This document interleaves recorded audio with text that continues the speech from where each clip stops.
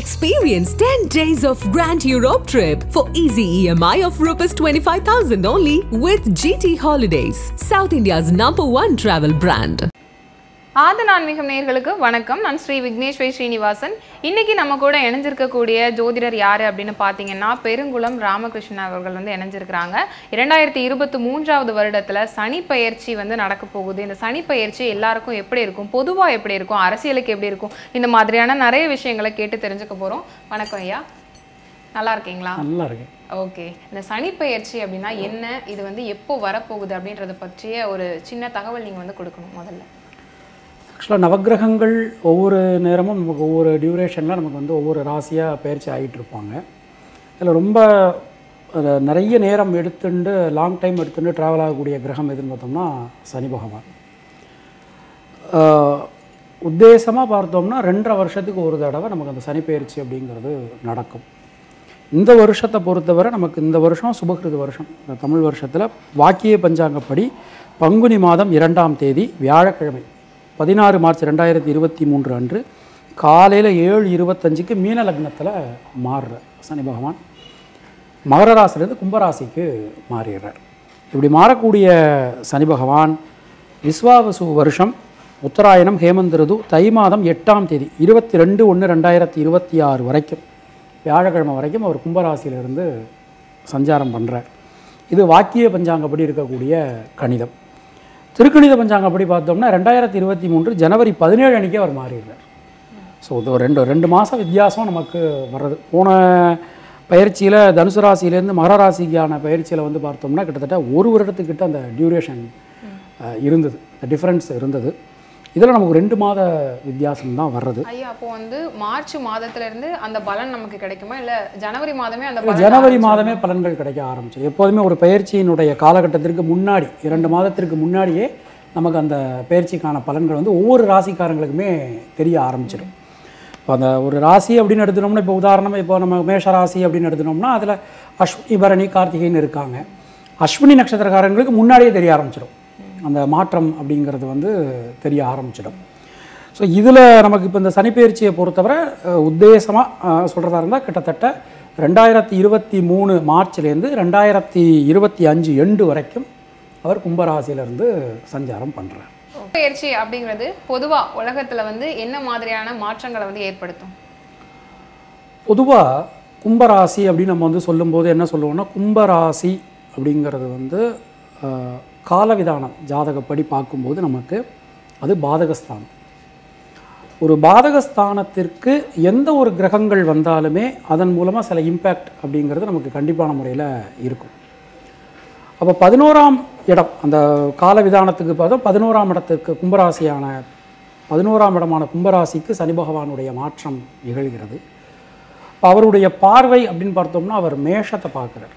சனி பகவானுக்கு 3 விதமான பார்வைகள் இருக்குது, நமக்கு சொல்லப்பட்டிருக்கு சாஸ்திரத்தில்.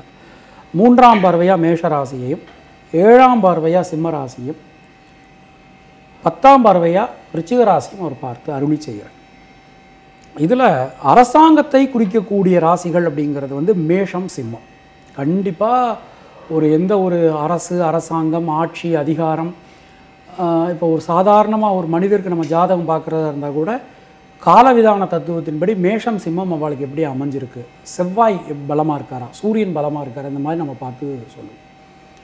உலக அளவில் பார்க்கும்போதே நமக்கு இந்த கும்பராசிக்கு மாறக்கூடிய சனி பகவான் சிம்ம ராசியும் மேஷராசியும் பார்க்கறதுனால அரசியல் மாற்றங்கள் உலக அளவில் நிறைய நடக்கும்.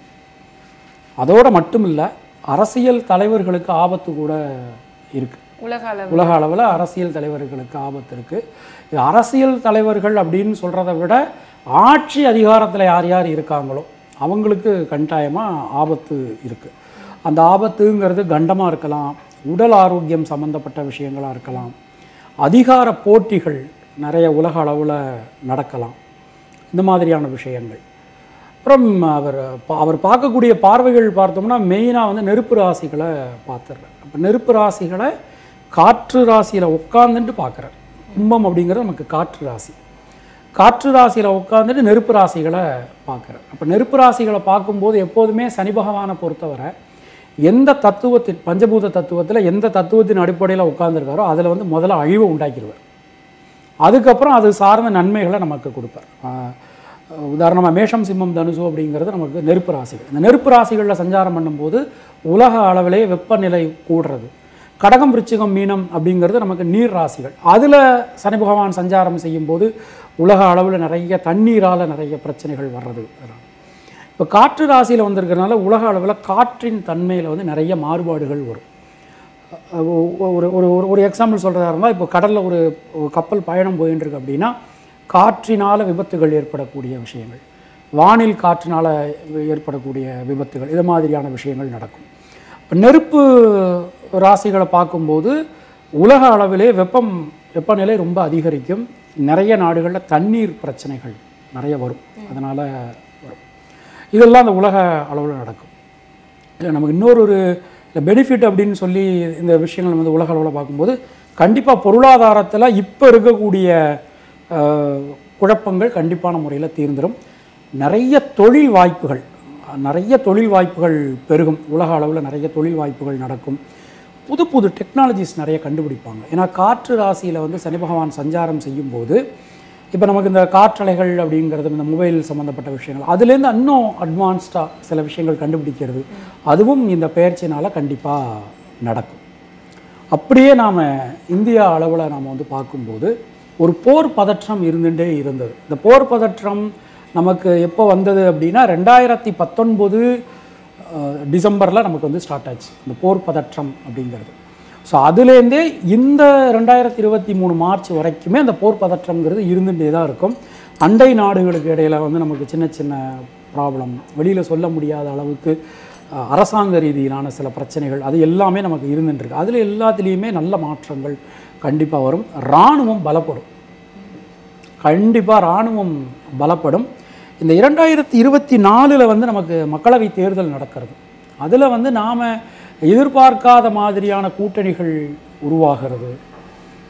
நம்ம எதிரே பார்த்துருக்க மாட்டோம். இவங்களும் சேருவாங்களா அப்படின்னு கூட நம்ம வந்து நினச்சி பார்த்துருக்க மாட்டோம். அவங்க வந்து சேர்ந்து தேர்தலை சந்திக்கிறது, தலைமை பீடத்தில் இருக்கிறவங்களை வந்து மாற்றுறது, துறைகளை மாற்றுறது, இந்த மாதிரியான விஷயங்களும் கண்டிப்பாக அந்த சனி பெயர்ச்சியினால் நிகழும். அப்படியே நம்ம தமிழ்நாட்டுக்கு வந்தோம் அப்படின்னா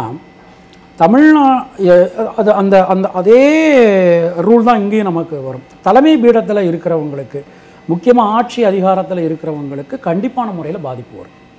இப்போ இந்த சனிப்பெயர்ச்சி நமக்கு நிகழ்கிறது பொதுவாக ராசிகள் அப்படின்னு நம்ம வந்து பார்க்கும்போது கடக ராசிக்கு அஷ்டமத்து சனி ஸ்டார்ட் ஆகுது, சிம்ம ராசிக்கு கண்ட சனி ஸ்டார்ட் ஆகுது, விருச்சிக ராசிக்கு அர்த்தாஷ்டம சனி ஸ்டார்ட் ஆகுது, மகரம் கும்பம் மீன ராசிகளுக்கு 7.5 சனி போயின்னு இருக்கு. மீன ராசிக்கு இப்போ தொடங்க போகிறது. அப்போ சிம்ம ராசியை நம்ம இதில் ரொம்ப முக்கியமாக நாம் வந்து கவனிக்கணும். கிட்டத்தட்ட 30 வருஷத்துக்கு பிறகு சிம்ம ராசியை டைரெக்டாக சனி பகவான் பார்க்குறார். கொஞ்சம் நெருப்பு ராசிகளுக்கு சனி பகவான் பகை. மேஷம் சிம்மம் தனுசு இந்த ராசிகளுக்கு சனி பகவான் பகை அப்படின்னு சொல்லப்பட்டிருக்கு. அப்போ சிம்ம ராசிக்கு கொடும் பகை அப்படின்னு சொல்லுவாங்க. சனி பகவானை கொடும் பகை அப்படிம்பாங்க. இப்போ கொடும் பகையாக இருக்கும்போது ஒரு பகை கிரகம் அந்த ராசியை சிம்ம ராசியில் பார்க்கும்போது கண்டிப்பாக ஆட்சி அதிகாரம் அதில் இருக்கிறவங்களுக்கு ஆபத்துகள் வரலாம். அந்த ராசியை சேர்ந்தவங்களுக்கு தானே அப்போ அந்த ஆபத்து வரணும். இருக்காங்கல்ல, தமிழ்நாட்டில் தலைமை பீடத்தில் இருக்கிறவங்களுக்கு அந்த அந்த ராசியில் இருக்கிறவங்க இருக்காங்க. ஸோ அதனால் அவங்களுக்கு வந்து அதனால் ஆபத்துகள் வரலாம். ஆபத்துகள் அப்படின்னு வரும்போது எந்த ரீதியில் வரும்னே தெரியாது. அது வந்து இண்டிவிஜுவலாக அவங்க சார்ந்த பிரச்சனைகள் வருமா? ஆமாம், அது அரசியல் ரீதியாக வரலாம். ஃபஸ்ட்டு ரீசன் வந்து அரசியல் ரீதியாக வரலாம். எந்த பக்கத்துலேருந்து வந்து அம்பு வந்து வரும்னு நமக்கு தெரியாது. கூட இருக்கிறவங்களாலேயே வந்து சில பிரச்சனைகள் வரலாம். இவங்களாம் நமக்கு பிரச்சனை கொடுப்பாங்களா அப்படின்னு நினச்சவங்களாலேயே பிரச்சனைகள் வந்து வரலாம். தமிழ்நாட்டினுடைய பொருளாதார நிலைமை கண்டிப்பான முறையில் சரியாகும். தமிழ்நாட்டிலேருந்து நிறைய எக்ஸ்போர்ட் நிறைய நடக்கும், நிறைய பேருக்கு வேலைவாய்ப்பு கிடைக்கும். தமிழ்நாடு அப்படின்னு நம்ம எடுத்துனோம் அப்படின்னா முக்கியமாக இந்த சனிப்பெயர்ச்சியினால் நமக்கு வந்து கொங்கு பகுதிகள் வந்து ரொம்ப இன்னும் நல்ல ஒரு வளர்ச்சியை அடையும். டெல்டா பகுதிகள் நிறைய விவசாயம் வந்து செழிக்கிறது, இந்த மாதிரியான விஷயங்களும் நிறைய நடக்கும். புதிய புதிய ப்ராஜெக்ட்ஸ் தமிழ்நாட்டுக்கு வரும், நிறைய ப்ராஜெக்ட்ஸ் வரும். ஆக்சுவலாக இன்றைக்கி இருக்கக்கூடிய சூழ்நிலை வச்சு நம்ம வந்து சொல்லக்கூடாது. சென்ட்ரல் கவர்மெண்ட்டுக்கும் ஸ்டேட் கவர்மெண்ட்டுக்கும் இடையில ஒரு நல்ல இணக்கமான சூழ்நிலை வந்து நிறைய புது புது ப்ராஜெக்ட்ஸ் நிறைய வரும். முக்கியமாக வந்து சோலார் சம்மந்தப்பட்ட விஷயங்களில் நிறைய நன்மைகள் நமக்கு தமிழ்நாட்டில் நடக்க போகிறது, நல்ல மாற்றங்கள் வரப்போகிறது. அந்த டெக்னாலஜியில் இருக்கிறவங்களுக்கு, முக்கியமாக சோலார் பேனல் இந்த டெக்னாலஜியில் இருக்கிறவங்களுக்கு ஒரு பெரிய மாற்றங்கள் வரப்போகிறது. இது போக வந்து அரசியல் பற்றி நம்ம நிறைய பேசிட்டோம் ஐயா. பொதுவாக ராசிகள் அப்படின்னு சொல்லி இருக்குது. 12 ராசிக்காரர்களும் வந்து எங்களுக்கு எந்த மாதிரியான பலன்கள் இருக்கும் அப்படின்னு எதிர்பார்ப்பாங்க. ஸோ நம்ம அதை பற்றி நம்ம வந்து பேச ஆரம்பிக்கலாம். முதல் ராசியான மேஷ ராசிக்கு இந்த சனிப்பெயர்ச்சி பலன் வந்து எப்படி இருக்கும்? மேஷத்துக்கு வந்து கிட்டத்தட்ட ஒரு நல்ல எதிர்காலம், ஒரு மிகப்பெரிய மாற்றங்கள் மேஷராசிக்கு வந்திருக்கு அப்படின்னு நம்ம தாராளமான முறையில் சொல்லலாம். மெயினாக வந்து அந்த குடும்பம் சம்பந்தமான ஸ்ட்ரெஸ் அவங்களுக்கு இருந்துகிட்டே இருந்தது. குடும்பத்தை வந்து நம்மளால் கவனிக்க முடியாதோ, நமக்கு ஏதாவது ஆகிடுமோ, அந்த மாதிரியான விஷயங்கள் அதெல்லாம் இருந்தது. டெஃபினட்டாக அந்த ஸ்ட்ரெஸ் வந்து கண்டிப்பாக போயிடும். ஆனால் அதே வேளையில் வந்து மேஷராசிக்காரங்க எதில் ரொம்ப கவனமாக இருக்கணும் அப்படின்னா, அவங்கள்ட்ட வந்து எப்போதுமே மேஷராசிக்காரங்க வந்து எல்லா வேலையும் கரெக்டாக செய்வாங்க. அவங்கள்ட்ட வந்து ஒரு அசால்ட்டு இருந்துக்கிட்டே இருக்கும். எப்போதுமே வந்து எப்படி சொன்னால் ஒரு எந்த ஒரு விஷயத்தை எடுத்துனாலும் பார்த்துக்கலாம் அப்படிங்கிற மாதிரியான விஷயங்கள் இருக்கும். அதை வந்து கொஞ்சம் சரி பண்ணிக்கணும். அவங்க எந்த ஒரு விஷயத்தையும் முன்கூட்டியே திட்டமிடணும். வரவு ரொம்ப ரொம்ப சிறப்பாக இருக்கும். பொருளாதாரத்தில் எந்த விதமான குறைவுகள் இருக்காது, ரொம்பவே சிறப்பாக இருக்கும். குடும்பத்தில் ரொம்ப சிறப்பான நிகழ்ச்சிகள். மெயினாக இப்போ என்னென்னா, இப்போ அவங்களுக்கு அடுத்த வருஷம் மேஷத்துக்கு குரு பகவான் வரார், 2023 வந்துடுறார். சனிப்பெயர்ச்சி முடிஞ்சுன்னா அடுத்து உடனே நெக்ஸ்ட்டு குரு பயிற்சி வருது. ஸோ அதனால் அது கிட்டத்தட்ட 12 வருஷம் கழிச்சு உங்களுக்கு ஒரு பெரிய மாற்றத்தை ஏற்றத்தை கொடுக்க போகிறது. கஷ்டப்பட்டதுக்கு உண்டான அறுவடை இந்த சனிப்பெயர்ச்சியில் அவங்க எடுப்பாங்க. தொழில் முடக்கம் இருந்தது. ஒரு தொழிலை எடுத்துக்கிட்டோம்னா அது நடக்குமா நடக்காதாங்கிற ஒரு முடக்கம் இருந்துகிட்டே இருந்தது. அந்த நிலை கண்டிப்பான முறையில் மாறிடும். புதிய தொழில் வாய்ப்புகள், உத்தியோக வாய்ப்புகள் உங்களுக்கு கிடைக்கும். அது மாதிரி வெளிநாடு வாய்ப்புகள் ரொம்பவே சிறப்பாக இருந்தது. உடல் ஆரோக்கியத்தில் நிறைய பிரச்சனைகள் இருந்தது, அது எல்லாமே கண்டிப்பான முறையில் சரியாயிடும். முக்கியமாக மேஷராசிக்காரர்கள் வந்து நான் சொன்ன மாதிரி எந்த ஒரு விஷயத்தையும் கவனத்தோடு கையாண்டாங்கன்னா இந்த சனிப்பெயர்ச்சி அவங்களுக்கு ரொம்ப ஃபேவராக இருக்கும். முருகன் வழிபாடு அவங்களுக்கு ரொம்ப ரொம்ப யூஸ்ஃபுல்லாக இருக்கும்.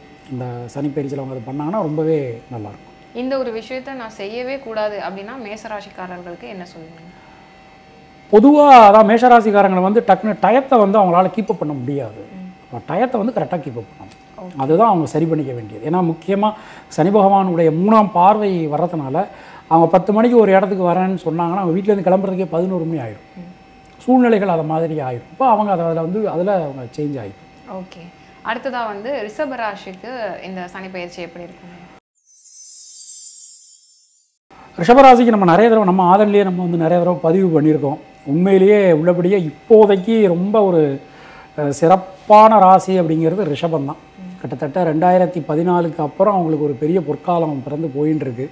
இந்த சனிப்பெயர்ச்சி 10ஆம் இடத்துக்கு வரார். அவருக்கு ரொம்ப ரிஷபராசிக்கு ஒரு பெரிய யோகம் பிறந்தாச்சு, மிகப்பெரிய யோகம் பிறந்தாச்சு. அடுத்தடுத்து வரக்கூடிய காலகட்டத்திட்ட பார்த்தோம்னா ரிஷபராசிக்கு ஒரு 9 வருஷம் நல்லா இருக்குது. 2022லேருந்து ஒரு 9 வருஷம் உங்களுக்கு ஒரு யோகமான பீரியட் போயின்னு இருக்கு. சுபகாரியங்களில் இருக்கக்கூடிய தடைகள் எல்லாமே விலகும். எனக்கெல்லாம் கல்யாணம் நடக்குமா அப்படின்னு காத்துக்கிட்டு இருந்த ரிஷபராசிக்காரங்களுக்கு கல்யாணம் கண்டிப்பான முறையில் நடக்கும். லவ் பண்ணிட்டு இருந்தாங்கன்னா லவ் வந்து சக்ஸஸில் போய் முடிஞ்சிடும். லவ் மேரேஜ் பண்ணிடுவாங்க.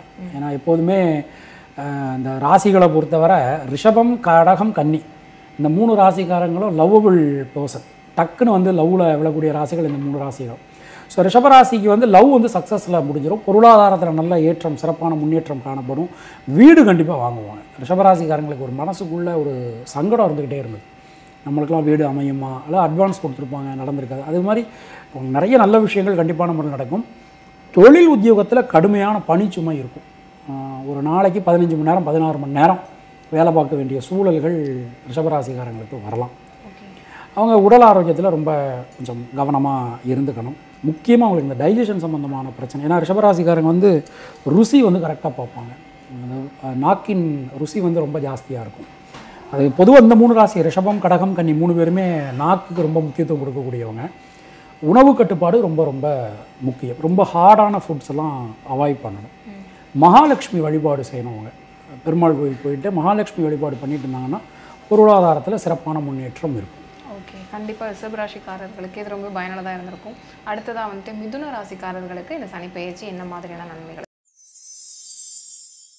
12 ராசிகளில் ரொம்ப ஸ்மைல் பண்ண வேண்டிய ராசி மிதுன ராசி தான். ஏன்னா அவங்களுக்கு கிட்டத்தட்ட 5 வருஷம் போராட்டம். எந்த வேலையை செஞ்சாலும் அவங்களுக்கு வந்து ஒரு திருப்தியே இல்லை. அவங்களுக்கும் திருப்தி இல்லை, அவங்களால மற்றவங்களுக்கும் திருப்தி இல்லை. எப்படி நடந்தது அப்படின்னா, உப்புவுக்கு போனேன் மழை வந்தது அந்த மாதிரியான கதை, மாவுக்கு போனேன் காத்தடிச்சுங்கிற கதையாக தான் மிதுன ராசிக்கு போயிட்டு இருந்தது. மிதுன ராசிக்கு வந்து சித்தர்களுடைய வாக்கு என்ன அப்படின்னா தண்டு கொண்டு புகையல் அப்படிம்பாங்க. மிதுன ராசிக்காரர்களுடைய ஒரு பெரிய வீக்னஸ் என்ன அப்படின்னா ரகசியங்களை வந்து காப்பாற்ற தெரியாது. ரகசியத்தை காப்பாற்ற தெரியாதுங்கும் போது அவங்க வந்து அவங்க கூட யாராவது இருந்தாங்க அப்படின்னா இவங்களுடைய லக்கு அவங்களுக்கு போயிடும். ஸோ மிதுன ராசிக்காரங்க லைஃப்பில் செய்யவே கூடாத, இது சனிப்பயிற்சின்னு இல்லை, பொதுவாக லைஃப்பில் செய்யவே கூடாத விஷயங்கள் ரகசியங்களை வந்து காப்பாற்றணும் மிதுன ராசிக்காரங்களுக்கு. ஸோ இந்த இதில் வந்து பார்த்திங்கன்னா எல்லா ரீதியிலையுமே மிதுன ராசிக்கு ஒரு பெரிய ரிலீஃப். குடும்பத்தில் சந்தோஷம், பிரிந்திருந்த குடும்பம் மீண்டும் ஒன்று சேர்ந்துடும், பொருளாதாரத்தில் நல்ல ஏற்றம் இருக்கும், வரவேண்டிய பணம்லாம் வசூலாயிடும், வீடு மண் மனை சார்ந்த யோகங்கள் கண்டிப்பான முறையில் உண்டு, சொந்த வீடு கட்டக்கூடிய அமைப்பு அவங்களுக்கு இருக்குது, உடல் ஆரோக்கியம் தேவையில்லாமல் ஒரு பயம் இருந்துகிட்டே இருக்குது. மிதுன ராசிக்காரங்களை பொறுத்தவரை 99% வந்து அடிபட்டவங்களாக தான் இருக்காங்க. இந்த 5 வருஷத்தில் ஏதாவது ஒரு ரீதியில் அடிபட்டவங்களாக தான் இருக்காங்க. ஸோ கண்டிப்பாக உடல் ஆரோக்கியத்தில் சிறப்பான ஒரு முன்னேற்றம் காணப்படும். வேலையில் நல்ல மாற்றம், வேலைக்கே நிறைய பேர் போகலை. சரி, கொரோனா அது பக்கம் ஒரு இருந்தாலும் கூட நிறைய பேரால் வேலைக்கு போக முடியாத ஒரு சூழல், புதிய வேலையெல்லாம் நிறைய கிடைக்கும். ஃபாரின் சான்ஸ் கண்டிப்பாக மிதுன ராசிக்கு வந்து 2023 ஆகஸ்ட்லேருந்து 2024 டிசம்பருக்குள்ள வேலை மாற்றம் உறுதி, 100% வெளிநாடு வாய்ப்புகள் உறுதி. ஸோ இவங்க பொதுவாக நடராஜர் வழிபாடு பண்ணினாங்கன்னா ரொம்பவே சிறப்பாக இருக்கும். கண்டிப்பாக நிறைய விஷயங்கள் வந்து சொல்லியிருக்கீங்க. அதில் அந்த எல்லாருக்கிட்டையும் வந்து ரகசியத்தை ரொம்ப மெயின்டைன் பண்ணணும் அப்படிங்கிறத அவங்களுக்கு கண்டிப்பாக ஃபாலோ பண்ணுவாங்க அப்படின்னு நினைக்கிறேன். ஓகே, அடுத்ததான் வந்து கடகராசிக்கு எப்படி இருக்கும்? கடகராசினாலே சென்சிட்டிவ், ஈஸியாக கோவப்பட்டுருவாங்க, ஈஸியாக அழுதுருவாங்க, ஈஸியாக சிரிச்சிருவாங்க. ரத்தம் சம்பந்தமான உறவுகளுக்கு முக்கியத்துவம் கொடுக்கக்கூடியவங்க கடகராசி. இதில் என்ன அப்படின்னா கொஞ்சம் கவனத்தோடு இருக்க வேண்டிய ஒரு நேரம் அவங்களுக்கு பிறந்திருக்கு. கடகராசிக்காரங்க செய்ய வேண்டிய ஒரே பரிகாரம் என்ன அப்படின்னா எந்த விஷயத்திலும் நிதானம், பொறுமை, கவனம். ஒரு டக்குன்னு எந்த ஒரு விஷயத்திலும் ரியாக்ட் பண்ணிடக்கூடாது. கொஞ்சம் நிதானமாக, பொறுமையாக, கவனமாக பார்த்து பேசணும். பொருளாதாரம் சம்பந்தமான முடிவுகள் எடுக்கும்போது அவசரப்பட்டு கடகட முடிவு எடுத்துடக்கூடாது. ஏன்னா அவங்கள்ட்ட எப்போதுமே என்ன அப்படின்னா திங்க் பண்ணுறதுக்கு முன்னாடி ரியாக்ட் பண்ணிடுவாங்க. ஸோ அந்த விஷயத்தில் அவங்க எப்போதுமே ரொம்ப கவனமாக இருந்துக்கணும். ஒரு வார்த்தை பேசும்போது இவங்க ஒன்று சொல்லி மற்றவங்க வேறு மாதிரி புரிஞ்சு கொள்ள சூழ்நிலை வரலாம். அதனால் ரொம்ப கவனமாக இருக்கணும். உடல் ஆரோக்கியத்தில் ரொம்ப கவனமாக இருக்கணும். கடுமையான பணிச்சுமை இருக்கும். கடுமையான பணிச்சுமை இருக்கும்னா இரவு பகல் பார்க்காம வேலை செய்ய வேண்டியிருக்கும், நாள் கிழமை பார்க்காம ஓட வேண்டியிருக்கும். அந்த மாதிரியான விஷயங்கள் இருக்கும். இவங்களுடைய உடல் ஆரோக்கியத்திலும் கவனமாக இருக்கணும், இவங்களுடைய குழந்தைகளுடைய உடல் ஆரோக்கியத்திலும் கவனமாக இருக்கணும். ரொம்ப கவனமாக இருந்துக்கணும். முக்கியமாக ஜாயின்ட்ஸ் சம்மந்தமான விஷயங்களில் ரொம்ப கவனமாக இருக்கணும். லேடிஸை பொறுத்தவரை அவங்களுக்குன்னு இருக்கக்கூடிய சில பிரச்சனைகள் இருக்கும், அந்த விஷயங்கள் அவங்க வந்து கவனமாக இருந்துக்கணும். பட் மீன்வேல் நம்ம வெறுமனா சனியை வச்சு மட்டும் நம்ம வந்து பலனை சொல்லிடக்கூடாது. மற்ற கிரகங்களுடைய நகர்வுகளும் இருக்குது. அப்போ மற்ற கிரகங்களுடைய நகர்வுகள் பார்த்தா முக்கியமாக குரு பகவானுடைய நகர்வு அடுத்த ஒரு 3 வருஷத்துக்கு 23, 24, 25 இந்த நகர்வுகள் பார்க்கும்போது குரு பகவானுடைய நகர்வுகளும் ராகு கேதுவினுடைய நகர்வுகளும் கடகராசிக்கு ரொம்ப ஃபேவராக இருக்குது. ஸோ ஃபீனிக்ஸ் பறவை அப்படிங்கிறது நம்ம வந்து கடகராசியை தான் நம்ம சொல்லுவோம். எவ்வளவு அவங்கள போட்டு அடித்தாலும் ஃப்ரம் தி ஸ்க்ராட்ச்லேருந்து மறுபடியும் ஆரம்பிப்பாங்க. ஸோ அந்த ஒரு தன்னம்பிக்கை அவங்களுக்கு நிறைய இருக்குது. ஸோ இந்த மற்ற கிரகங்களுடைய சஞ்சாரம் எல்லாமே அவங்களுக்கு ரொம்ப ஹெல்ப்ஃபுல்லாக இருக்கும். அதனால் அஷ்டமத்து சனி நடக்குதுன்னு சொல்லி பயப்பட வேண்டிய அவசியம் இல்லை. நான் சொன்ன விஷயம் 3 விஷயம், நிதானம், பொறுமை, கவனம் எல்லா விஷயத்துலையுமே இருந்ததுன்னா ரொம்ப ரொம்ப உங்களுக்கு சூப்பராக இருக்கும். அபிராமி அந்தாதி சொல்லணும். நம்ம ஒவ்வொரு தடவையும் நம்ம ஆதன் நம்ம அதை பதிவு பண்ணிகிட்டு இருக்கிறோம். தூய தமிழில் இருக்குது. அபிராமி அந்தாதி சொல்கிறது அம்மன் வழிபாடு பண்ணுறது, அதுதான் அவங்களுக்கு ஒரே பரிகாரம் லைஃப் லாங்காக. ஏன்னா அவங்களுக்கு எப்போதுமே மைண்ட் வந்து ஆசிலேஷன் மைண்டாகவே இருக்கும். கடகராசிக்காரங்க வந்து என்னன்னா அவங்களால டக்குன்னு ஸ்டேபிளாக எந்த ஒரு முடிவும் எடுக்க முடியாது. ஸோ இந்த விஷயங்களை கொஞ்சம் கவனமாக இருந்துக்கணும். ஓகே, கண்டிப்பாக. இந்த மாதிரி நிறைய விஷயங்கள் வந்து சொல்லியிருக்கீங்க. என்னென்ன வழிபாடுகள் அப்படின்னு ஒவ்வொரு ராசிக்கும் சொல்லிட்டு வரீங்க. அதை கண்டிப்பாக மக்கள் வந்து ஃபாலோ பண்ணுவாங்க அப்படின்னு நினைக்கிறேன். சனி பயிற்சியிலேருந்து ஓரளவு தப்பிச்சிடுவாங்க அப்படின்னு நினைக்கிறேன். அடுத்ததாக வந்து சிம்ம ராசிக்கு எப்படி இருக்கும் அப்படின்னு சொல்லுங்கள். நம்ம இந்த ஆரம்பத்தில் சொன்ன அறிமுகத்திலேயே சொன்னது தான், சிம்ம ராசிக்கு வந்து கொஞ்சம் கவனமாக இருக்க வேண்டிய ஒரு நேரம் வந்தாச்சு. இந்த கவனமாக இருக்க வேண்டியது அப்படிங்கிறது வந்து இப்போது அதில் ஆரம்பித்து கிட்டத்தட்ட 5 வருஷம் நமக்கு கவனம். 2023 ஆரம்பித்து 2028 வரைக்கும் கவனமாக இருக்க வேண்டிய ஒரு நேரம். லைஃப்பில் வந்து எல்லாருக்குமே ஏற்ற இறக்கங்கள் வர்றது சகஜம். சிம்மராசிக்கு 2012லேருந்து 2022 வரைக்கும் அப்ராக்சிமேட்டாக ஒரு 10 வருஷம் ஒரு யோகமான பீரியட். அந்த பீரியடை தாண்டி வந்தாச்சு. இப்போ வந்து கொஞ்சம் சேலஞ்சபிளான பீரியட் நமக்கு ஸ்டார்ட் ஆகுது. ஃபஸ்ட்டு விஷயம், எந்த விஷயத்தை செஞ்சாலும் ஒரு முறைக்கு 10 முறை யோசித்து செய்யணும். அது ரொம்ப ரொம்ப அதில் கவனமாக இருந்தது. எந்த விஷயத்தை செஞ்சாலும் சிம்மராசிக்கு ஒரு முறைக்கு 10 முறை யோசித்து செய்யணும். வார்த்தைகளில் ரொம்ப கவனமாக இருக்கணும். ஏன்னா இவங்க ஒன்று சொல்ல போய் மற்றவங்க அதை வேறு மாதிரி புரிஞ்சுக்கலாம். ரொம்ப ரொம்ப கவனமாக இருந்துக்கணும். ஃபேமிலி சம்மந்தப்பட்ட விஷயங்களில் இப்போ ஹஸ்பண்டாக இருந்தால் ஒய்ஃப் காலில் விழுந்துட வேண்டிதான், அதுதான் பரிகாரம். ஆனால் சிம்மராசிக்காரர்கள் அப்படி இருக்க மாட்டாங்களே. இல்லை, அப்படி இருக்கணும்ன்ட்டு தான் நாம் சொல்கிறோம். அப்படி இருக்க மாட்டாங்க தான், பட் அப்படி இருக்கணும் அப்படின்ட்டு தான் நாம் வந்து சொல்கிறோம். வேறு வழியே இல்லை. முக்கியமாக ஹஸ்பண்ட் அண்ட் ஒய்ஃபுக்குள்ளே நிறைய மிஸ் அண்டர்ஸ்டாண்டிங் வரலாம். இந்த 2.5 வருஷத்தில் நிறைய மிஸ் அண்டர்ஸ்டாண்டிங் வரலாம். இப்போ இதில் இன்னொரு பிரச்சனைகள் இருக்குது. 2 பேருமே சிம்மராசியாக இருந்தாங்கன்னா அப்படின்னு சொல்லி அடுத்த கேள்வி கேட்பாங்க. ஸோ ஒருத்தருக்கு ஒருத்தர் மேக்ஸிமம் நான் விட்டு கொடுத்து போகிறது தான் இவங்களுக்கு வந்து ரொம்ப ரொம்ப நல்ல விஷயம். கடகராசிக்கு சொன்ன அதே விஷயம் இவங்களும். நிதானம், பொறுமை, கவனம் அவசியம். எந்த விஷயத்திலும் அவசரம், பதட்டம் கூடாது. துருன்னு பண்ணிவிட்டு ஏதாவது ஒரு போய் நிற்பாங்க. அதுதான் சிம்மராசி. எப்போதுமே அவங்க அப்படி தான். தெரியாமல் ஏதாவது ஒரு காரியத்தை டக்குன்னு பண்ணிவிட்டு அங்கே போய் ஏதாவது ஒரு போய் ஸ்டன் ஆகி நிற்பாங்க. ஸோ அதில் கொஞ்சம் அவங்க வந்து கவனமாக இருந்துக்கணும். இந்த வேலை சம்மந்தப்பட்ட விஷயத்தில் ரொம்ப ரொம்ப முன்கூட்டியே திட்டமிடணும். இப்போ சில பேர் என்ன பண்ணுவாங்கன்னா, ரிஷபம், சிம்மம், விருச்சிகம், கும்பம் இந்த 4 ராசிக்காரங்களுக்கும் தொழில் வந்து செட் ஆகாது.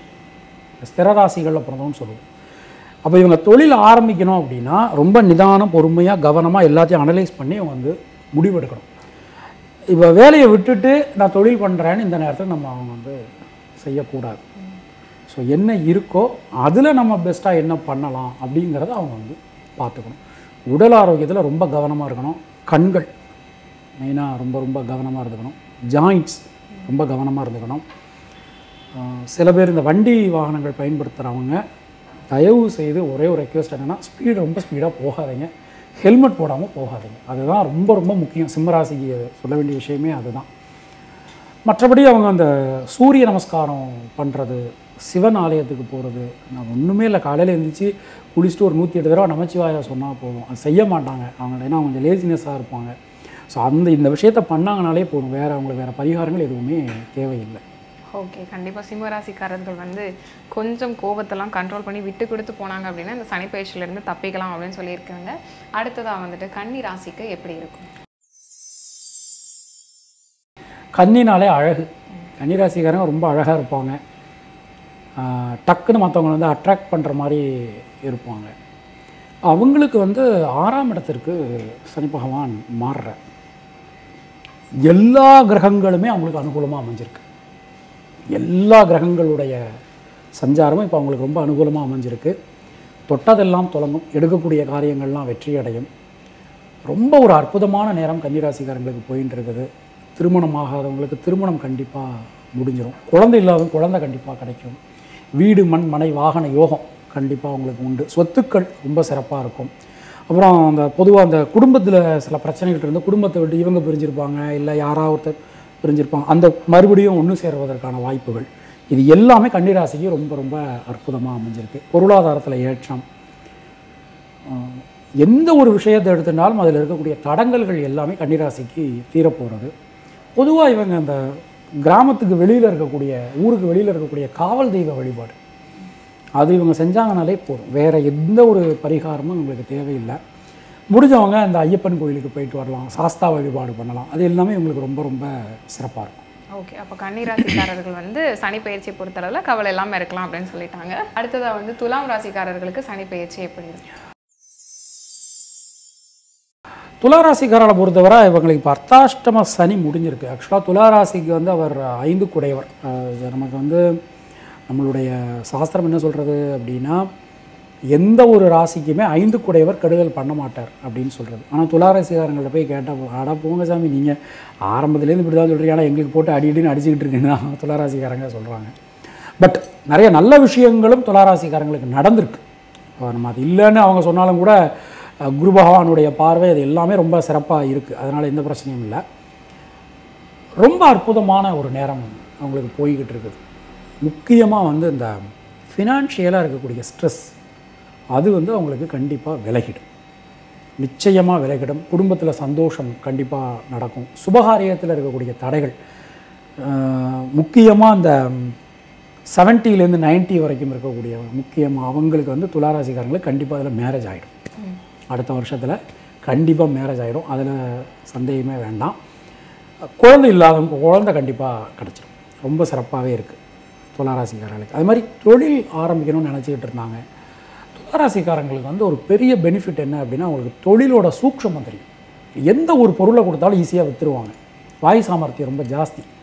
ஸோ அவங்களுக்கு கண்டிப்பாக தொழில் ரொம்ப சிறப்பாக இருக்கும். உத்தியோகம் ரொம்ப நல்லாயிருக்கும்.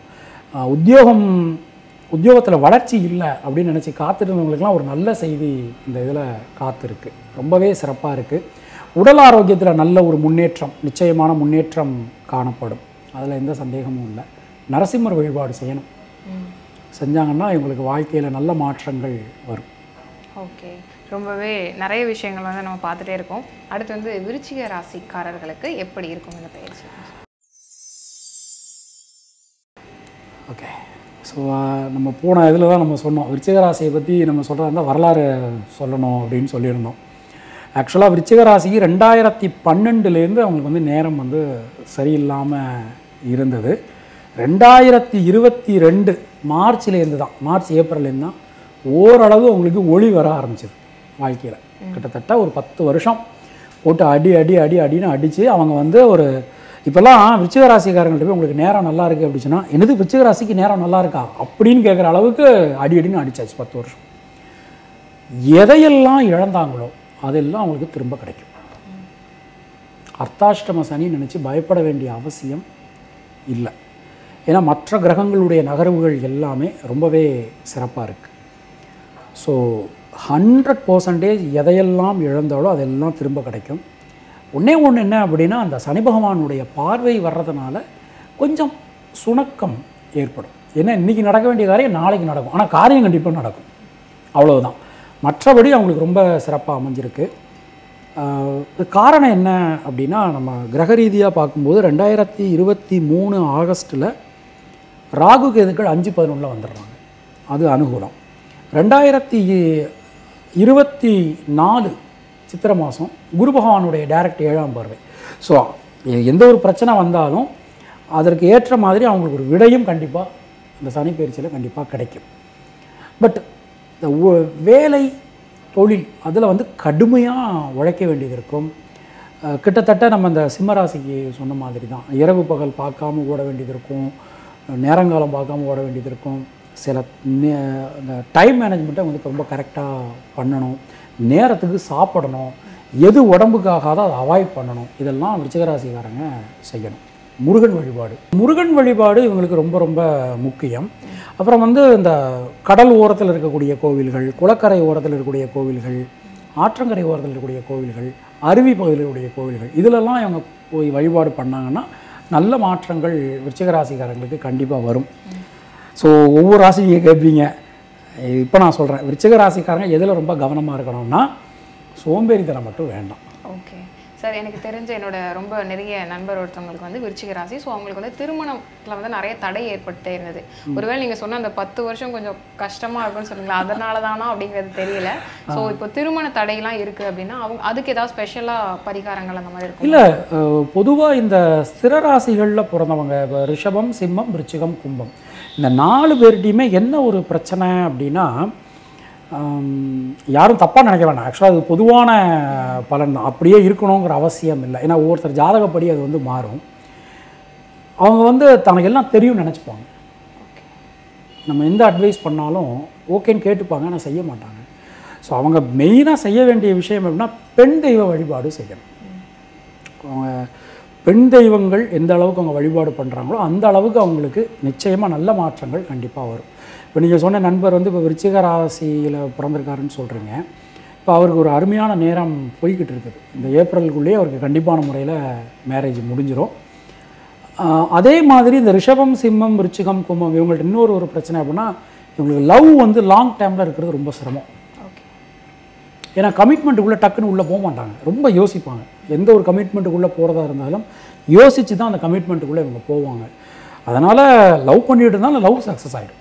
ஓகே. ஆனால் திருமணம் வாழ்க்கை அப்படிங்கும்போது அந்த உறவுலையும் ஒரு அன்பு இருக்கணும் இல்லையா? கண்டிப்பாக இருக்கும். ஸோ அதை வந்து அதெல்லாம் அவங்க மேரேஜ் ஆகிட்டாங்கன்னா அவங்க லைஃபே வந்து எக்ஸ்ட்ரீம்லி அப்படியே சேஞ்ச் ஆகிடும். அவங்களுக்கு எப்போதுமே இந்த ஸ்திரராசிகளில் பிறந்தவாளுக்கு 2 விஷயம் நடக்கணும். ஒன்று வந்து மேரேஜ், இன்னொன்று குழந்தை. இது 2ம் நடந்ததுன்னா அவங்க வந்து டாப் லெவலில் இருப்பாங்க. நீங்கள் சொல்லக்கூடிய விருச்சிகராசிக்காரருக்கு கண்டிப்பாக முதல்ல பிறக்கக்கூடியது பெண் குழந்தையாக இருக்கும். ஓகே, வாழ்த்துக்கள். Super sir. நிறைய விஷயங்கள் வந்து விருச்சிக ராசி பற்றியும் வந்து சொல்லியிருக்காங்க. சனி பயிற்சி இதுக்கு முன்னாடி எவ்வளவோ கஷ்டப்பட்டோம், அதை விட இது கொஞ்சம் கம்மியாக தான் இருக்கும் அப்படின்னு சொல்லியிருக்காங்க. பரவாயில்ல. நம்மளோட அடுத்த ராசியான தனுசு ராசிக்கு வந்து எப்படி இருக்கும் அப்படின்னு சொல்லிடுங்க சார். இப்போ நம்ம இதை நிகழ்ச்சி ஆரம்பித்ததுலேருந்து யார் வந்து நிகழ்ச்சியை கண்டினியூஸாக பார்த்துட்டு இருக்காங்க அப்படின்னா தனுசு ராசிக்காரங்க தான் பார்த்துக்கிட்டு இருக்காங்க.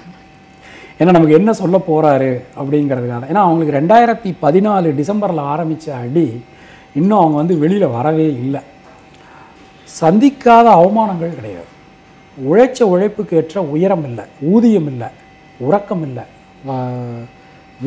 குடும்பத்தில் வந்து இவங்க எதை பேசினாலும் யாரும் மதிக்கிறது இல்லை. நிறைய பேர் இழப்புகள் நிறைய இழந்துட்டாங்க.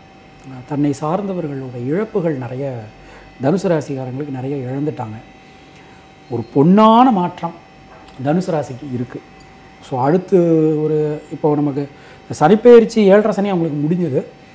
குரு பகவானுடைய மாற்றத்திற்கு பிறகு சித்திரை பிறகு பார்த்தோம்னா 2023 அதுலேருந்து ஒரு வருஷத்துக்குள்ள இந்த 10 வருஷத்தில் இவங்க எதெல்லாம் இழந்தாங்களோ அதெல்லாம் உங்களுக்கு திரும்ப கிடைக்கும். பொருளாதாரத்தில் முன்னேற்றம் உண்டு. வீடே இல்லாதவங்க வீடு வாங்குவாங்க. ஒரு வீடு வச்சுருக்கவங்க 2வது வீடு வாங்க முடியும். வண்டியே இல்லாதவங்க வண்டி வாங்குவாங்க. 2 வீலர் வச்சுருந்தா கார் வாங்குவாங்க. காரு வச்சுருந்தாங்க அப்படின்னா ஒரு லக்ஸுரியாக ஒரு கார் வாங்குவாங்க. அது மாதிரி பயணங்கள், வெளிநாடு பயணங்கள், நிறைய பயணங்கள், எக்கச்சக்கமான பயணங்கள் வரும். சுபகாரியங்களில் இருக்கக்கூடிய தடைகள், முக்கியமாக அந்த திருமணம். இதில் இன்னொரு விஷயம் என்னென்னா, இந்த தனுசு ராசியில் பிறந்தவங்களுக்கு டிவோர்ஸ் ஆனவங்க, தனுசு ராசியில் பிறந்து விடோயராக இருப்பாங்க, அவங்களுக்கு ரீமேரேஜ் நடக்கிறதுக்கான வாய்ப்புகள் இதில் கண்டிப்பாக உண்டு, உறுதியாக உண்டு. வழக்குகள், இவங்க மேலே ஏதாவது ஒரு வழக்குகள் இருந்தால் அந்த வழக்குகள்லாம் சரியாயிடும், இவங்க பக்கம் தீர்ப்பாயிடும், ரொம்பவே சிறப்பாக இருக்கும். சித்தர்கள் வழிபாடு செய்யணும். அது எந்த அளவுக்கு இவங்க செய்கிறாங்களோ அந்த அளவுக்கு ரொம்ப ரொம்ப சிறப்பாக இருக்கும். உடல் ஆரோக்கியம் ரொம்ப சிறப்பாக இருக்கும். நல்ல மாற்றங்கள் வரும். நிறைய பயம் இருந்தது நிறைய பேருக்கு, கண்டிப்பாக அந்த பயம்லாம் நீங்கிடும். பயப்படாமல் தைரியமாக இருக்கலாம். தனுசு ராசிக்காரர்களுக்கு வந்து நிறைய அதிர்ஷ்டம், நிறைய பொருட்கள் நீங்கள் வாங்குவீங்க அப்படின்னு இருக்காங்க. அதனால் பொருளாதாரத்தை பொறுத்தளவு நீங்கள் வந்து எந்த பயமுமே இல்லாமல் இருக்கலாம் அப்படிங்கிறத வந்து சொல்லியிருக்காங்க. அடுத்ததாக வந்துட்டு மகர ராசிக்கு எப்படி இருக்கும் அப்படின்னு சொல்லுவாங்க. மகர ராசிக்கு ஜென்ம சனி ரிலீஸ் ஆகிருக்கு. கிட்டத்தட்ட ஒரு 5 வருஷமாக கடுமையான கஷ்டங்கள் சந்திச்சாச்சு. இந்த மகர ராசிக்கு சொல்லும்போது எப்படின்னா, சித்தர்களுடைய வாக்கு என்ன அப்படின்னா, மகரத்தானோட வழக்கிடையில் அப்படிம்பாங்க. மகரமும் கடகமும் இந்த 2 பேரும் பார்த்திங்கன்னா 2 பேர்ட்டையும் பேசி ஜெயிக்க முடியாது. அதுவும் மகரம் வந்து லாயர், பை பர்த்தே அவங்க வந்து லாயர். எந்த ஒரு அறிவும் எந்த ஒரு உழைப்பும் லாஸ்ட் 2.5 வருஷமாக செல்லுபடியே ஆகலை மகர ராசி. இவங்க ஒன்று நினைப்பாங்க, நடக்கிறது வேறையாக இருக்கும். அந்த மாதிரி ஒரு பலவிதமான பிரச்சனைகளை சந்திச்சுக்கிட்டு இருந்தாங்க. இப்போ வந்து 2ஆம் இடத்திற்கு சனி பகவானுடைய மாற்றம் நடக்குது. மிகப்பெரிய ஒரு மாற்றம் மகர ராசிக்காரர்களுக்கு வந்தாச்சு. எந்த விஷயத்தை தொட்டாலும் அந்த விஷயத்தில் சக்ஸஸ். தைரியமாக தன்னம்பிக்கையாக எந்த ஒரு விஷயத்திலையும் இறங்கலாம், கடன் வாங்கலாம், தொழில் சார்ந்து இருந்து வந்த பிரச்சனைகள் எல்லாமே சரியாயிடும். தொழில் முன்னேற்றம் ரொம்ப ரொம்ப சிறப்பாக இருக்கும். என்ன 2 விஷயத்தில் ரொம்ப கவனமாக இருக்கணும் அப்படின்னா, ஒன்று வந்து குடும்பம் சார்ந்த விஷயத்தில் ரொம்ப கவனமாக இருக்கணும். அது மாதிரி பொருளாதாரம் சம்பந்தமான விஷயத்தில் ரொம்ப, என்னை நம்பி நீங்கள் அவருக்கு பணம் கொடுங்க அப்படின்லாம் சொல்லக்கூடாது. பண விஷயத்தில் ரொம்ப கவனமாக இருக்கணும். அது பணம் வாங்குறதா இருந்தாலும் சரி, கொடுக்கறதா இருந்தாலும் சரி, ரொம்ப கவனமாக எச்சரிக்கையாக பண விஷயத்தில் எச்சரிக்கையாக நடந்துக்கணும். குடும்பம் சம்பந்தமான விஷயங்களில் பேசும்போது, கருத்துக்கள் தெரிவிக்கும் போதெல்லாம் வார்த்தைகளில் கொஞ்சம் கவனமாக இருந்துக்கணும். மகா கணபதி வழிபாடு அது உங்களுக்கு செஞ்சாலே போதுமானது. வேறு பெரிய பரிகாரங்கள் எதுவும் தேவையில்லை. நமக்கு அழகாக தமிழில் விநாயகர் அகவல் இருக்குது. அந்த விநாயகர் அகவல் சொல்லி விநாயகர் வழிபாடு செஞ்சாலே போதுமானது. அப்புறம் இந்த மெயினாக இன்னொரு விஷயத்துனா உடல் ஆரோக்கியத்தில் கவனமாக இருக்கும். ஏன்னா 7.5 முடியலை, இன்னும் 2.5 வருஷம் இருக்குது. ஸோ உடல் ஆரோக்கியத்தில் கொஞ்சம் கவனமாக இருந்துக்கணும். ஓகே, கடைசி 2.5 வருஷம் அப்படிங்கிறது வந்து கொஞ்சம் நிறைய நல்ல விஷயங்கள் நடக்கும் அப்படின்னு சொல்லுவாங்களே சார்? கண்டிப்பாக நல்ல விஷயங்கள் உறுதியாக நடக்கும். அதான் நான் சொன்னேன் உங்களுக்கு, தொழில் சார்ந்து நல்ல ஒரு முன்னேற்றம் கண்டிப்பாக இருக்கும். இந்த குடும்பத்திலையும் பொருளாதாரத்துலேயும் கொஞ்சம் கவனமாக இருந்துக்கணும். ஓகே, அதனால் அவ்வளோவா பெரிய தாக்குதல்லாம் இருக்காது, ரொம்ப சின்ன சின்ன லெவலில் தான் இருக்கும் அப்படின்னு இருக்காங்க. கண்டிப்பாக இது வந்து மகர ராசிக்காரர்களுக்கு ரொம்பவே பயனுள்ளதாக இருந்திருக்கும். அடுத்ததாக வந்து கும்ப ராசிக்கு எப்படி இருக்கும் சார்? கிட்டத்தட்ட 30 வருஷத்துக்கு அப்புறம் ராசிக்கு ராசிநாதன் வரார். ஸோ எந்த ஒரு விஷயத்தையும் கொஞ்சம் கவனமாக எச்சரிக்கையாக பார்த்து செய்யணும். ஆக்சுவலாக ஒரு ரீதியில் பார்க்கும்போது ராசிநாதன் ராசிக்கு வர்றது யோகம். இன்னொரு கணக்கு அப்படின்னு பார்க்கும்போது 7.5 சனியினுடைய 2வது பாகம் ஜென்ம சனி அப்படின்னு சொல்கிறோம். ஸோ இது 2 ரீதியிலுமே நாம் வந்து பார்க்கணும். இப்போது நம்ம கடகராசிக்கு சொன்னது தான் நான் இதுலேயும் சொல்கிறேன். என்னென்னா, வெறுமனே சனியை வச்சு மட்டும் நாம் வந்து பலன் சொல்லக்கூடாது. ஸோ 2.5 வருஷம் கஷ்டம் அப்படின்னா 2.5 வருஷம் கஷ்டம் மட்டும்தான் இருக்கும் அப்படின்னு அர்த்தம் கிடையாது. மற்ற கிரகங்களுடைய விஷயங்களையும் நாம் வந்து கணக்கில் எடுத்துக்கணும். கும்பராசிக்காரங்க 2026 ஜனவரி வரைக்கும் கவலைப்பட வேண்டாம். 2026 ஸோ கிட்டத்தட்ட இந்த சனி பெயர்ச்சியே முடியக்கூடிய ஒரு நேரம். கவலைப்பட வேண்டாம். பட் எந்த விஷயத்திலும் சிறிது சுணக்கம் ஏற்படும். காலையில் நடக்க வேண்டிய காரியம் சாயங்காலம் நடக்கும். அப்போ எந்த ஒரு விஷயத்தையும் வடிவேல் சொல்கிற மாதிரி எதையும் பிளான் பண்ணி பண்ணணும். குடும்பம் சம்பந்தமான விஷயத்தில் கருத்துக்கள் தெரிவிக்கும் போது ரொம்ப கவனமாக இருந்துக்கணும். ஒழுக்கம் சம்பந்தமான பிரச்சனைகள் வரலாம். இந்த சனிப்பெயர்ச்சியில் 3 ராசிக்காரர்களுக்கு இதை நான் முக்கியமாக சொல்லணும். கடகம், விருச்சிகம், கும்பம், இந்த 3 ராசிக்காரங்களுக்கும் ஒழுக்கம் சம்பந்தமான பிரச்சனைகள் வரலாம். ஸோ செல்ஃப் டிசிப்ளின் ரொம்ப ரொம்ப முக்கியம். அதுவும் கும்பராசிக்கு ரொம்பவே முக்கியம். மனம் வந்து அலைபாயம். மனம் வந்து எந்த ஒரு விஷயத்திலும் டக்குன்னு அடங்காது. அதனால் செல்ஃப் டிசிப்ளின் ரொம்ப ரொம்ப முக்கியம். புதிய முதலீடுகள் செய்யும்போது ரொம்ப கவனமாக இருக்கணும். புதிய கம்பெனி ஆரம்பிக்கும் போது ரொம்ப கவனமாக இருக்கணும். புதிய வேலைக்கு போகும்போது ரொம்ப கவனமாக இருந்துக்கணும். அப்புறம் வாழ்க்கை துணை, லைஃப் பார்ட்னர்கிட்ட பேசும்போதெல்லாம் வார்த்தைகளில் கொஞ்சம் கவனமாக இருக்கணும். இன்னொரு பேசிக்காக ஒரு விஷயம் என்னென்னா, மற்றவங்களுடைய உணர்வுகளையும் மதிக்கணும். அதுதான் ரொம்ப ரொம்ப முக்கியம். பைரவர் வழிபாடு செய்யணும். பொதுவாகவே பைரவர் வழிபாடு, இவங்க இந்த சனிப்பெயர்ச்சின்னு இல்லை, பொதுவாகவே பைரவர் வழிபாடு செஞ்சால் ரொம்ப ரொம்ப நல்லா இருக்கும். கும்பராசிக்கு ஒரு பெரிய ஸ்பெஷாலிட்டி என்ன அப்படின்னா, அந்த காலத்தில் மன்னர்கள் காலத்தில் மன்னர்களுக்கு பக்கத்தில் இருக்கக்கூடிய மெய்காப்பாளர்கள், செக்யூரிட்டி கும்பராசிக்காரங்க தான் எடுப்பாங்க. அவங்க ரொம்ப நோபலாக இருப்பாங்க. ரொம்ப நோபலாக இருப்பாங்க. 30 ரூபா வாங்கிட்டு 3 நாள் முழிச்சு வேலை செய்கிறது கும்பராசிக்காரர்கள். குறைஞ்ச சம்பளத்துக்கு அதிகமான வேலை பார்க்குறது கும்பராசிக்காரங்களாக இருப்பாங்க. ஸோ இந்த இப்போ நம்ம சொன்ன விஷயங்கள் எல்லாத்துலேயுமே அவங்க கொஞ்சம் கவனமாக இருந்துக்கணும். ஓகே, பொதுவாக கும்பராசிக்கு அப்போ நடக்கும், ஆனால் நடக்கும் அப்படின்ற மாதிரி தான் ராசி பலன் இருக்குது போல்.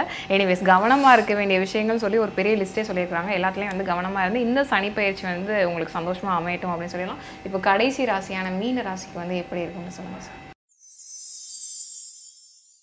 மீனராசிக்காரங்களுக்கு எல்லாம் மெரினா பீச்சில் செலவைக்கணும். ஏன்னா மீனராசி அப்படின்னாலே தியாகி.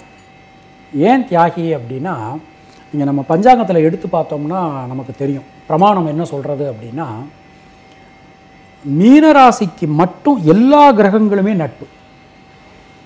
நீங்கள் பார்த்தேன்னா தெரியும் உங்களுக்கு எல்லா கிரகங்களுமே நட்பு. அந்த ராசியில் புத பகவான் நீசம். இப்போ நான் சொன்ன உடனே எல்லாரும் உடனே கமெண்ட் போடுவாங்க, புத பகவான் அதில் நீசமானாலும் கூட புத பகவானுடைய நட்சத்திரம் ரேவதி அதில் இருக்குது. அதனால் அது பகை கிடையாது. ஸோ எல்லா கிரகங்கள் கூடயுமே நட்பாக இருக்கிறதுனால அவங்க என்னென்னா மீனராசிக்காரங்க வந்து எப்போதுமே தன்னை பற்றி சிந்திப்பதை விட மற்றவங்கள பற்றி சிந்திச்சுக்கிட்டே இருப்பாங்க. இவங்களோட ட்ராவல் பண்ணுறது ரொம்ப சூப்பராக இருக்கும். ஏன்னா அவங்க எப்போ நம்மளை பற்றி கவலைப்பட்டுக்கிட்டே இருப்பாங்க. ஒரு தாய் ஸ்தானத்தில் இருந்து சாப்பிட்டியா, தண்ணி தாகம் எடுக்குதா, டீ சாப்பிட்றியா, இந்த மாதிரி கேட்டுக்கிட்டே இருப்பாங்க அவங்க. ஸோ மீனராசிக்கு இப்போ 7.5 சனி ஸ்டார்ட் ஆகுது. தனுசு ராசிக்கு விடுறது மீனராசிக்கு ஸ்டார்ட் ஆகுது. நான் ஏற்கனவே சொன்ன மாதிரி மற்ற கிரகங்களுடைய இருப்பையும் நாம் அதில் கணக்கில் எடுத்துக்கும் போது மீனராசிக்கு ஒரு யோகமான நேரம் தான். விரயச்சனி, அந்த விரயச்சனியை நம்ம சுப விரயமாக மாற்றிக்கணும். எப்படி சுப விரயமாக மாற்றிக்கிறது அப்படின்னா, தெரியாத வேலையை செய்யவே கூடாது, தெரிஞ்ச வேலையை நல்லா செய்யலாம். வீடு, மண், மனை, வாகனம், ஆடை, ஆபரணம் எதை வாங்கினாலும் இவங்க தனியாக வாங்கக்கூடாது. பொதுவாகவே உபயராசிகளில் பிறந்தவங்க மிதுனம், கன்னி, தனுசு, மீனம் இந்த 4 ராசிகளில் பிறந்தவங்க தனியாக எதையுமே வாங்கக்கூடாது, ராசியில் இல்லை. ஸோ அப்போ மீனராசியில் பிறந்தவங்க என்ன பண்ணணும் அப்படின்னா, கூட்டாக வாங்கணும். ஒன்று வந்து லைஃப் பார்ட்னரோ, இல்லை அப்பா அம்மாவோ, இல்லை அண்ணா தம்பியோ, அக்கா தம்பியோ, குழந்தைகளோ ஏதாவது ஒரு பேரில் சேர்த்து எந்த ஒரு விஷயத்தையும் வாங்கினாங்கன்னா அவங்களுக்கு ரொம்ப ரொம்ப நல்லாயிருக்கும். பொருளாதாரம் சம்பந்தமான விஷயத்தில் ரொம்ப கவனமாக இருந்துக்கணும். ஒரு புது இன்வெஸ்ட்மெண்ட் பண்ணுறாங்க அப்படின்னா ரொம்ப கவனமாக இருந்துக்கணும். கூட்டுத் தொழில் ஆரம்பிக்கிறாங்கன்னா ரொம்ப கவனமாக இருந்துக்கணும். அப்புறம் வந்து பெற்றோர்கள் வழியில் இவங்க ரொம்ப கவனமாக இருந்துக்கணும். பெற்றோர்களுடைய உடல் ஆரோக்கியத்தில் ரொம்ப கவனமாக இருந்துக்கணும். கொஞ்சம் தனியாக சில பேர் இருப்பாங்க, ரிமோட்லலாம் இருப்பாங்க, அவங்களெல்லாம் கொஞ்சம் கரெக்டாக இவங்க வந்து ஹெல்த் வைஸாக பெரியவங்களை கொஞ்சம் கவனமாக பார்த்துக்கணும். இவங்களுடைய உடல் ஆரோக்கியத்திலும் ரொம்ப கவனமாக இருக்கணும். ஏன்னா மீனராசிக்காரரை பொறுத்தவரை எல்லாத்தையுமே டேக் இட் ஈஸி பாலிசி, ரொம்ப ஈஸியாக எடுத்துக்கணும். எல்லா விஷயத்தையுமே வந்து ரொம்ப சீரியஸாக எடுத்துக்க மாட்டாங்க. ஸோ ஹெல்த்தில் ரொம்ப கவனமாக இருந்துக்கணும். ஒரே பரிகாரம் மீனராசிக்கு திருச்செந்தூர் கோயிலுக்கு போயிட வேண்டியதான். வருஷத்துக்கு 2 தடவை ஃபேமிலியோடு போயிட்டு வரோம். அது மாதிரி கந்தசஷ்டி கவசம் சொல்லலாம், கேட்கலாம், எல்லாமே பண்ணலாம். இந்த சனிப்பெயர்ச்சியை பொறுத்தவரை ரொம்ப கவனமாக இருக்க வேண்டிய ராசிகளில் மீனராசியும் உண்டு. ஓகே, கண்டிப்பாக மீனராசிக்காரர்கள் வந்து ரொம்பவே வந்து யூசர் ஃப்ரெண்ட்லியாக இருப்பாங்க போல். இருந்தாலும் வந்து கொஞ்சம் கவனமாக இருந்துக்கோங்க அப்படின்னு சொல்லியிருக்காங்க. சொல்லப்பட்ட பரிகாரங்களை எல்லா ராசிக்காரர்களும் வந்து கண்டிப்பாக செஞ்சு உங்களோட இந்த சனிப்பெயர்ச்சியை வந்து ரொம்ப நல்லபடியாக நீங்கள் வந்து கடக்கணும் அப்படின்னு சொல்லிட்டு ஆதன் ஆன்மீகம் சார்பாக கேட்டுக்கொள்கிறோம். சரி, இவ்வளவு நேரம் பொறுமையாக எங்கள் எல்லாருக்குமே வந்து கொஞ்சம் கூட போர் அடிக்காத மாதிரி ரொம்பவே வந்து நிறைய விஷயங்கள் சொன்னீங்க.